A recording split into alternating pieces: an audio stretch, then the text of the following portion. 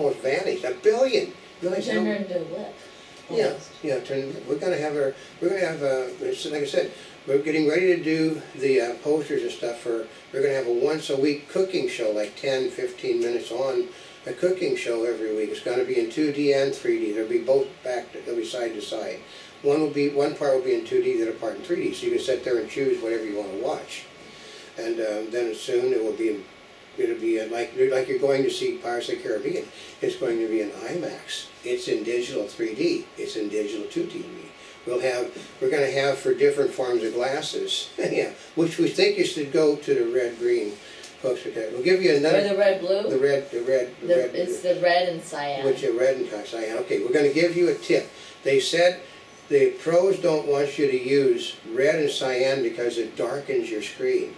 Take your glasses off when you go to your 3D movie, and you're going to see how bright that screen is with those passive glasses off. Mm-hmm. When you put the glasses on, it darkens your screen. And what did I just say? The pros say they don't want you to use the red and cyan for because it darkens the screen. The red and cyan is basically, they're easily attainable. You can go to a party shop, pick up a red thing, a cyan thing, and basically, cellophane. You know, cellophane can be like 10 foot long. God, you just make a lifetime supply of your own glasses. You take it, glue them on top of it, go to the dollar store, get a cheap set of just plain glasses, fit the things over the top of, hey, look what I got. I got myself glasses. But another thing too is that 3D, whether the naysayers like it or not, is going to be the prevalent form of what you're going to be seeing on videos very shortly. Because all you have to do is to push a button now on some of the viral sites, and it will turn out your system and turn out things in various forms of 3D. Just a button push. And they only have that button there because they want people to see things in 3D. So, she goes through this stuff with the viral stuff. Her side, which is the big side, my side. Like I said, you see me maybe once, 2 times a day at the most ever talking on camera. If I do old cam, and then I do these bits, which are basically strung out over a week or a month. But she does her stuff on a daily basis. She's on camera the majority of the time. And from her side, they love to see the 3D equipment come in for every place she goes. They love to see it come in. And you'll see people, okay, we'll put this in the Pirates of the Caribbean, right before the titles come on, you see Johnny Depp. That's done for the camera, folks. It's just he says we need somebody to do, and he said, I can do, but he's doing that towards the camera because it's just something added for the 3D. But and we always have fun with it because when we're on location and we're doing interviews, they realize they've got a 3D camera, so it's always interesting to see what the actors come up with. Oh yeah. For their fans, and they do something. Well, sometimes because we do Cookie Monster tops for our mics, and they'll sit there and they'll pick up the mic and they'll do. But if you watch carefully, what a lot of these people are doing, they're playing with it and moving towards the camera when they're playing with it. Basically, it's called upstaging the people that are doing the interview, because once you're holding the mic and doing this, you've basically captured the moment. So. But they're doing that. We see them. We've seen them guys go, ooh. It's basically the 3D camera turns the biggest actor into, they get a different attitude. Because they know, all of them know, they basically hate 3D because it takes extra work to do it. But they all want to play with it. But this is where viral is heading. Viral is going to cost you. They're all talking under the table. They're going to have to start charging people to be on viral sites. Which means, we're safe somewhat because we do bring in, one side of our thing brings in, we can basically call forth 5,000–10,000 views a day on if we go across the system. So we're almost safe in a lot of things. But arrangements are being made with advertising companies. I know we're talking to people right now that want to basically fund projects that we do. That's the whole thing. So we're working on that. That's how it's going to be. Is that they said that 27% of the 27% of the companies now are getting into the internet, but they're getting into the internet not funding things on YouTube or Vimeo or Daily Motion or Blip. They're getting into it where they want to fund their own projects that you put up on spaces. I mean, like I said, we're getting ready. As soon as the paperwork is done, we're going to be paying for being on the air very shortly. So, you know, please watch Cooking with Not a Spring Chick featuring the bikinis are. We'd be very grateful to you because there's advertising being sold on those things, folks. And don't cut the head off and the tail. Don't push the button. Look at the sponsors advertising. So, yeah, because if you don't, you know, we're going to be doing things to, you know. Actually, we'll do things at the end, you know, like if you watch the end of the Pirates of the Caribbean movie, if you do not watch through the credits to the end, you will miss something very important. Going to be something on, there'll be something after the credits on every one of the cooking show. We're also got, that's our first web series. That's the second web series. The first series is already on. It's called, you know, basically we've done 2 episodes yet, which is actually getting a fairly decent viewing, which is our, you know, our typical bikini girl, you know, interviews, which we just pick out a girl in a bikini and interview her and ask her well, not so serious question. You know, if we've asked about what are you well, American men are intimidated by girls in bikinis. And a second, you know, have you heard about the United States government trying to teach you how to protect yourself from zombies? That we've already done 2 of those web episodes, so we're going to have a 3rd one. Third is going to be the 3rd web episode, which is going to be basically it's an animated thing. The whole bloody thing is animation. And I think we're 1 piece of software left from getting that one done. And then we're going to have a 4th one called 3D Noir Theater. This is where viral video is being headed. Well, isn't that no longer viral? That's right. It's got to be no longer viral because they can't afford to. It's just in August of every year, YouTube calls people. I mean, they'll just simply wipe out every video you have. Yeah, we've been through that a number of times. A number of times. Did you ever wonder why it's like we've been around for this long yet? We go by MBN or the Monty Bubbles Network, but our YouTube channel does not say Monty Bubbles. That's right, because we lost Monty Bubbles. We lost Monty Bubbles the first year, and then we lost Newsvideoweb. Then we lost Newsvideoweb 1, so now we are MBN Newsvideoweb. It's a bookkeeping thing. You cannot have all of this stuff on because it takes up space. Google's getting ready to dump, was it 3,000 or 4,000 of our videos? I mean, they're there, but they're not going to be there much longer. So, but we do have I think right now, over 12,000 MBN Newsvideoweb video produced material on the internet. 12,000. So, God, you people do an awful lot of work. Yeah, we'd like to do more. But you know, she knows. I mean, she absolutely. She does the viral stuff far more than I do. I mean, she's getting. I think she's going out to a thing tomorrow, which is an all-day thing. So, I think it's tomorrow. You know, going to a wedding or something.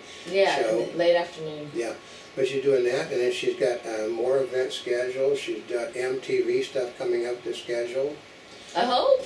You hope. Oh, gifting suites. Gifting suites. No, but she does more gifting suites than anybody else in the world. But and then you know, so this is all stuff shot for, you know, unscripted, and it goes up as quick as you can get it. But they still say, well, doesn't that sound like broadcast television? Remember, this is the Monty Bubbles Network that everything is under. That's what MBN stands for. Monty Bubbles Network, folks. And it was always meant to be a broadcast network. We've always aimed that direction. We started out, had to move direction because there was no demand for a lot of stuff, and we've slowly been rotating around to where it is back to where we actually do have shows. And we're working on getting, you know, we've got, what are people really realizing or not? We probably have the largest supply of 3D material setting in the world. We have turned out more, we turn out more 3D material a week than any organization in the world turns out. Well, we also found out when we were at NAB, when they were talking about the collaboration, I think it's 3net, between Sony, Discovery, and Discovery and one of the others. And one of, and they're like 3 major entertainment companies. Yeah. And we found out we are currently producing more per year on an annual basis than they are planning on producing in the future. Yeah, we're producing, I think, Yeah. 125 hours a year more than they're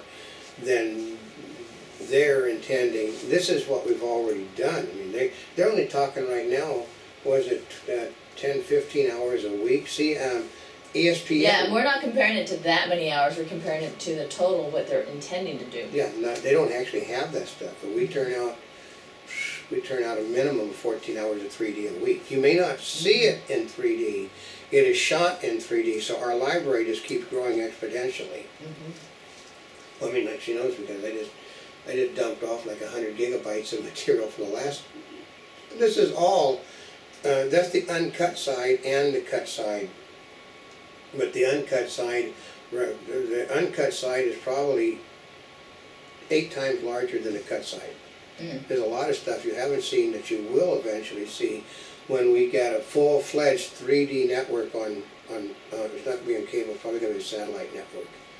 So, but because we'll also keep informing people, but you know, like I said, she runs into the viral problems all the time, and she basically, we have our 3D camera basically is ultra sensitive. If you don't remember to turn the camera off before you close the door, it is a pain in the butt. It basically takes out the system. The other day she went to an event and thought she lost all the video. So no, she didn't lose it. It just changed the system that I have to use to get it off the camera. But and so she knows viral video more than I do. I'm just the old guy that sits there and directs things and sits there and. Now you know video processing more. I do video processing more because I do the same thing with 3D. How you do so much 3D? You have to have no life. I'm old. I have no life. I also work for a bitch, so. God, yeah, she's not even here anymore. Well, yeah, it's Monty Bubbles, she's scared of her. She basically, her mother has said that word, that horrible word. Monty is. Oh, she said that word again. Ooh. She said that word because Monty has fleas. Monty is a show dog that loves to roll around in the dirt. And she will gladly share them with you. She will share the fleas. If you look carefully, you will see all of the flea marks from the. And I did hear one guy say, well, those flea bites look bigger than your chest. Well, no. Did they? Yeah, so, but, no, but she is, her side, she can talk more about the viral video and all the problems that we have with it. I can talk about broadcasting in 3D, but she actually is the expert on the viral. She's talked on. She's basically talked on, you know. Oh yeah, I forgot about that. She's done, you know, she's done seminars on viral video because, you know, she is the expert, folks. Totally. Yeah. Should we still stand where other people that we know of gave up on a thing? I know, and they asked me to talk on that. Yeah. I guess I should submit myself. I don't think about it. Yeah. We're busy working. No, but she is the expert, you know. So, you have questions on viral video, and you know, we can see if we can come, you know, talk on things, you know, because people, they send us comments on like YouTube, and they get angry because we don't respond. Well, it's the same thing as this morning. Last night she sent me email that I never got. I sent him 2 emails, and I thought that he had got them. See, here's the challenging part: is you always think that people are getting them on the other end. They always aren't, and they're not always getting them in a timely manner. Yeah, sometimes I'll get my email will come in, and you know, I'll go all of a sudden look. God, that email wasn't there, you know, this morning, and you're looking late at night, and it's basically been delivered late. But it's the same thing on our comments. All the comments that you send in are not necessarily sent to us, because it's, once again, it's got to do with taking up space. We get, I don't know, I get 1,000, 2,000 things a day, and that's what I actually get. But unfortunately, they don't necessarily, that doesn't necessarily reflect everything I get. Because the company will automatically jump, some of the things are automatically jumped if they think, if you say the name of another company in a heading or something, they junk mail it. Yeah, they do that. And, you know, if you say that, you know, why aren't you, you know, in a comment section, they do look at your comments no matter what you might think. They do, if it, you know, they got a spider that goes over. If you say the name of another company in the comments, you never see it. So, it's not that we don't respond to your emails, we basically do things like this to respond to what we get. I mean, because you basically live off of comments. You say, well, you don't do this. It's, well, we have a Facebook thing. If you want to talk, you go to the Facebook thing.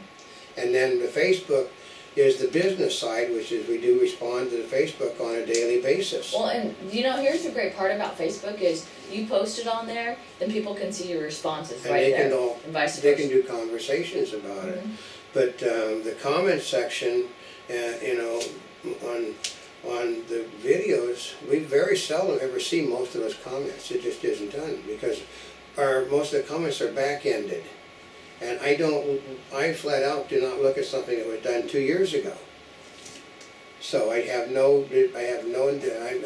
go back and check the totals every now and then, but I will not, there's no need for either one of us or anybody to go back and look at something we did in 2006.